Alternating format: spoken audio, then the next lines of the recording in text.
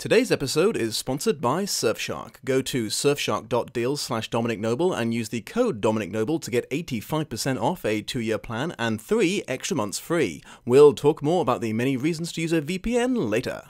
Hello, my beautiful watchers. Don't worry, we will get to that trailer. Let's just have a bit of fun talking about the book first, okay?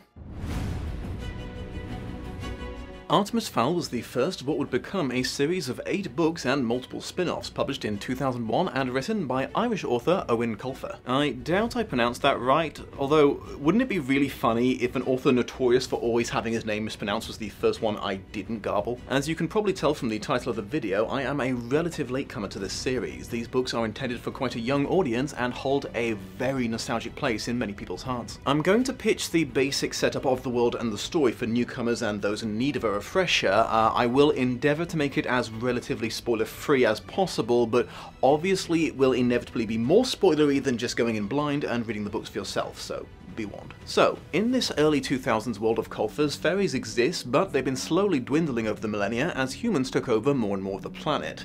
Not the most original of concepts so far, but bear with me. More uniquely, in this case, most of the fairies now live in a huge subterranean city down near the Earth's core, like in the Matrix, except humans are the killer robots. Their technology does appear to be superior to humans, not by like thousands of years, but they do have a lot of cool tech that we sure as hell don't have yet. Incidentally, when I say fairies, I'm using it in the same way the book does, i.e. as a general term for all fairy tale creatures, you know, elves, dwarfs, goblins, trolls, all the good stuff. Anyway, enter Artemis Fowl. The Fowl family is a very old and formerly very, very rich Irish crime organisation. After about a century of prosperity, the family had fallen on hard times very recently when the current head of the family, Artemis Fowl I, attempted to muscle in on the Russian mafia's territory and appeared to have gotten himself and a ship full of the family's resources blown up. Either from grief or some other medical reason, his wife had slowly lost her mind and become a recluse living in the attic, hallucinating about her lost love, which left only their 12-year-old son, Artemis Fowl II, to run the estate and try to restore the family's power. Fortunately, it turns out Artemis the Younger is a criminal mastermind and uber genius. Before the story has even begun, the ladder's figured out that the Fae folk exist, and within 2 chapters he's managed to get his hands on more insider information about their ways than any other human in history. Amongst other things, he learns that due to cultural significance to them, they have accumulated massive stockpiles of the world's precious metals, especially gold, and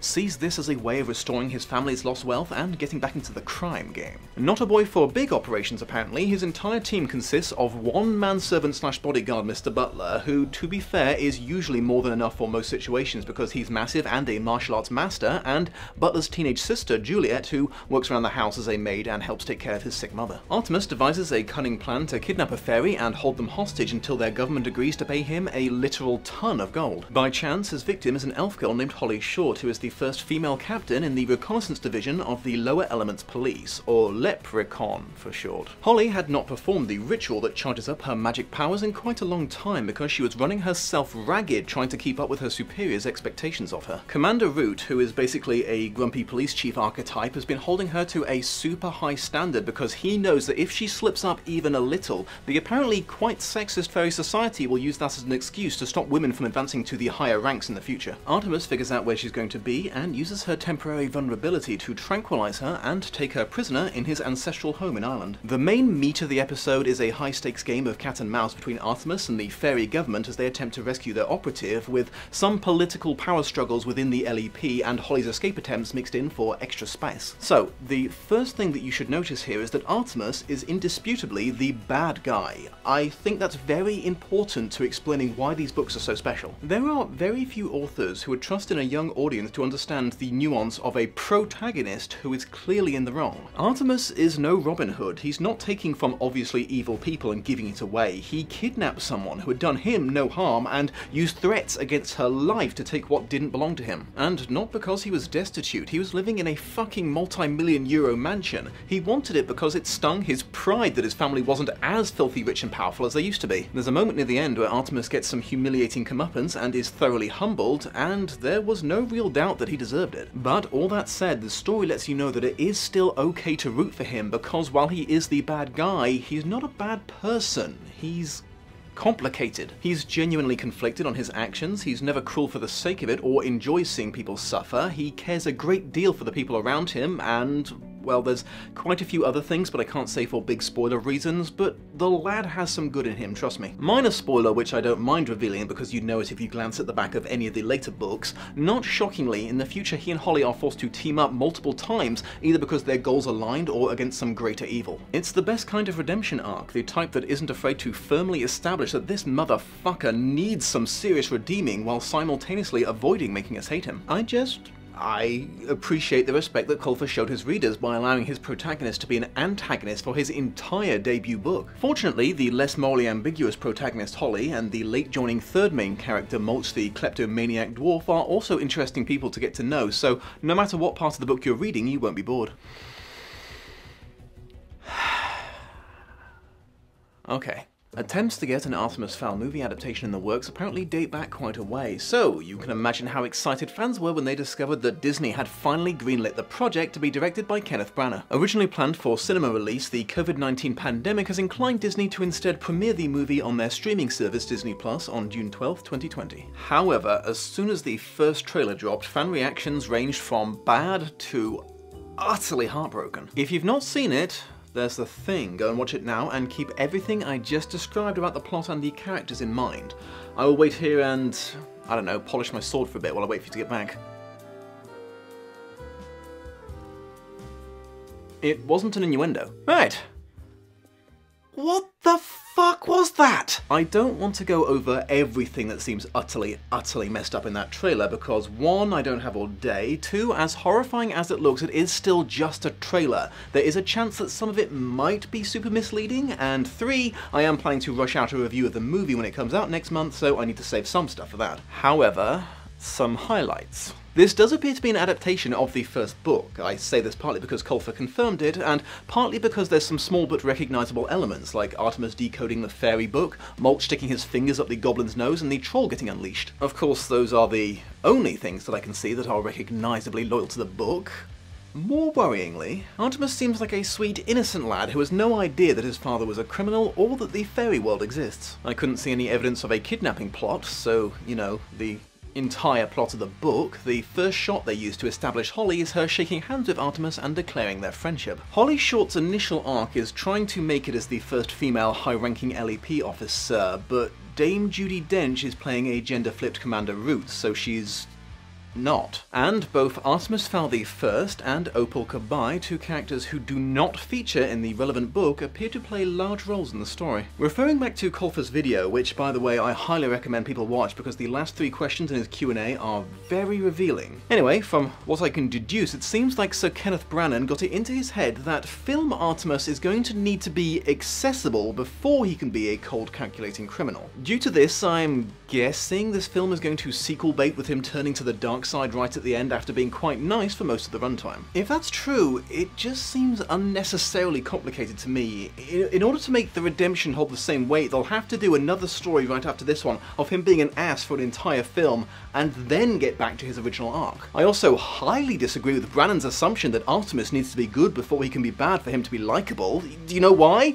Because that's the books. 25 million copies sold. It worked. Isn't that one of the biggest advantages of an adaptation? You know the story will be popular because it already is. It's tried and tested already. Sorry, I'm getting ahead of myself a little bit. I need to go and have a stiff drink and wait for the film before I fully lose my mind over it.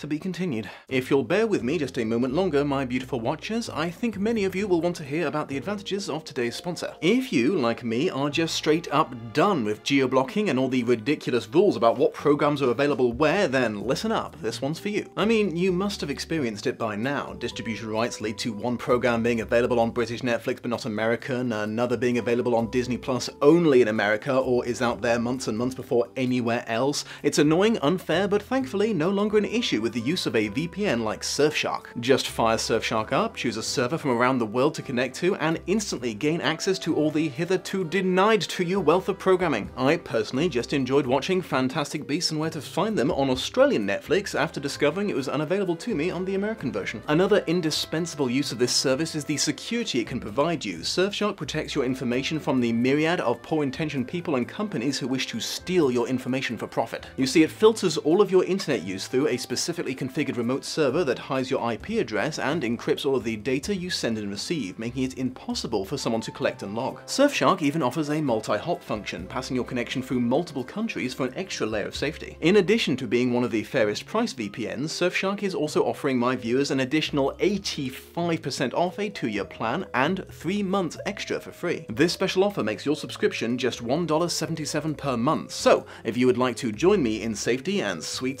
freedom from geo-blocking, follow the link in the video description or go to surfshark.deal/DominicNoble and use the code DominicNoble. Thank you for joining me, my beautiful watchers. Let's strike a deal, shall we? I'll try to never raise your blood pressure as much as the Artemis Fowl trailer, and you throw me some likes, comments and shares to stop my channel from being smashed by the algorithm. Please take care of yourselves out there, and I will see you soon. Much love and appreciation to my patrons of honor, Shelby Holtz and Sam Cucinotta. Hello again, my beautiful watchers. I just wanted to take this opportunity to give you a quick reminder that there's a wonderful website called Patreon that's been allowing online producers to actually make a living doing what they do, since apparently YouTube's decided that they shouldn't anymore. Basically, they offer the chance to pledge a certain amount of money per month or per video in exchange for various rewards offered by the creator. There's a variety of stuff you can earn by becoming one of my patrons, including early access to all videos and taking part in that survey you see at the start of every Lost in Adaptation episode. That's actually a very important part of the process, as I use it to gauge how much I'm going to need to explain about the book and the film before I start comparing them. If you decide to become a higher level contributor, your name will be added to the credits that you're seeing right now, and you'll be given the option to join my private chat room so you can regularly talk with me and other patrons. If you're keen enough to join the topmost tier of patronage, you'll earn the most coveted of all the rewards, the chance to pick a future adaptation to be reviewed by yours truly. However, if right now you are thinking, "My goodness the Dom, I can't do that, for I have no money left after building a personal fortress to prepare for the coming zombie apocalypse. Do you have any idea how expensive a lifetime supply of food, water, and ammunition is?" Fear not, it would still be a huge help to me if you were to give that like button the old clickaroo, share this episode on social media with perhaps a little recommendation to your friends to check it out, and subscribe if you've not already. It really helps my channel grow and reach new beautiful watchers. I hope you have a most pleasant day, and I will see you in the next episode. And both Artemis Fowl the First and Opal I don't know how to say that name. To be directed by Kenneth Branagh. Butler's teenage sister, Juliet. Meet you at dawn for a Juliet.